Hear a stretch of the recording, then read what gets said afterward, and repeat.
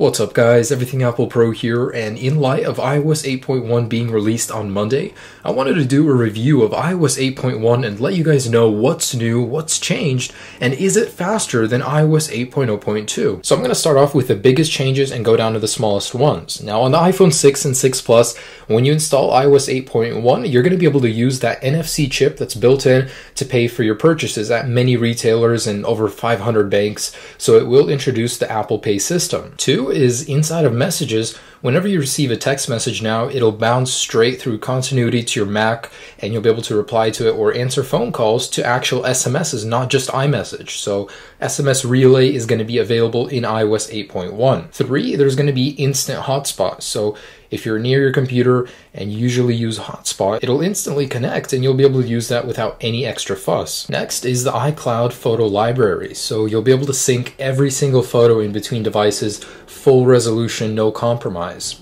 And camera roll is back. By popular demand, people just didn't like Apple for removing it, so they brought it back, and camera roll is now back in iOS 8.1. And lastly, the iBooks logo has changed just a little bit to match the one in Safari right there. As far as performance goes, let's go ahead and see how iOS 8.1 compares to 8.0.2.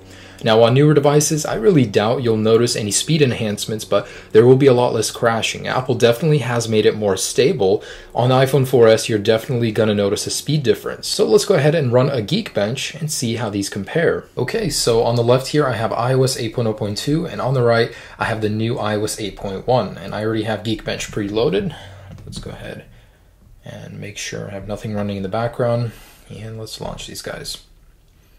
So pretty much identical in every way in specs besides the operating system. And let's go ahead and run the Geekbench. Alright, and as you guys can see, iOS 8.0.2 is just a little bit better than iOS 8.1 in terms of raw specs, but actual usability is a little bit different. So let's go ahead and launch a couple of applications to show you guys that it is a little bit more snappy. So this one did load just a snap faster. Let's try settings. Exactly the same. Now you're going to notice more of a difference on the iPhone 4S, but overall the performance isn't worse. I would say it's a lot more stable, but it's not much faster. And lastly, I just wanted to do one last test. Okay, so let's go ahead and boot these guys up and see which firmware is first.